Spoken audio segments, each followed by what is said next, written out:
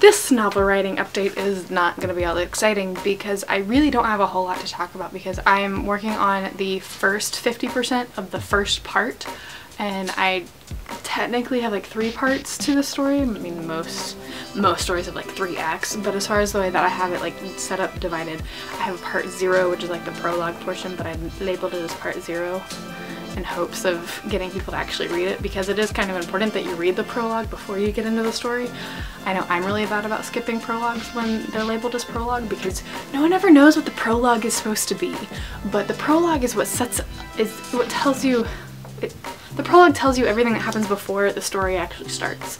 So it's not usually really long. Some of them are though. And it's definitely like the really long ones that I always skip, like almost always.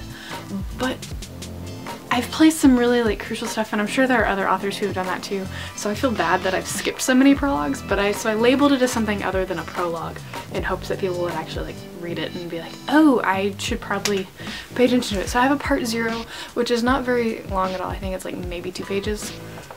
But I've saved that for the end just in case there's anything else I need to make sure I include in it after I've gone through the first part and the second part. So yeah.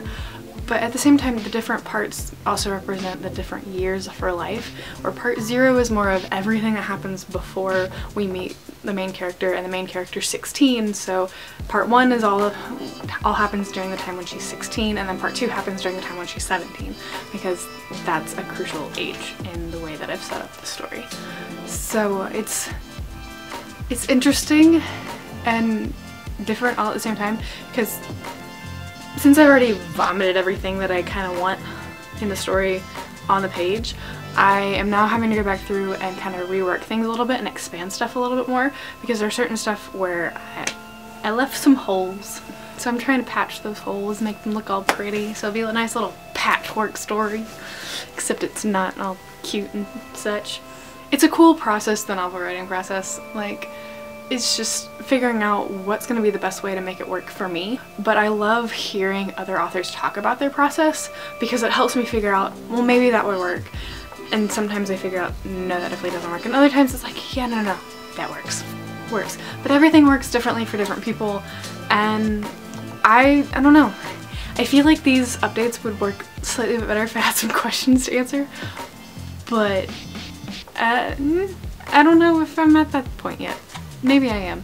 If you have questions, feel free to leave them in the comments below. I will answer them in my next one, which these videos will be posted on the 3rd Sunday of the month. We'll see if I stick with Sundays after 2018. 3rd Sunday, novel updates. Subscribe if you want to have them pop up in your inbox, or you can just return to the channel every Sunday, or keep an eye on my Twitter because I'll be sharing them that way too. But yeah. So that's it for me. Really, like, if you want to ask me questions about my novel, please, comments. Use them.